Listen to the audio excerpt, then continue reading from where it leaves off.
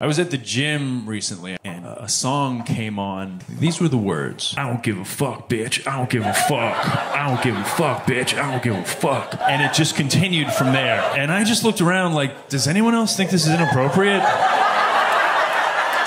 I was beside myself. I couldn't understand who would make such a choice. And it's not about the language. I don't want you to misunderstand. It's about the environment.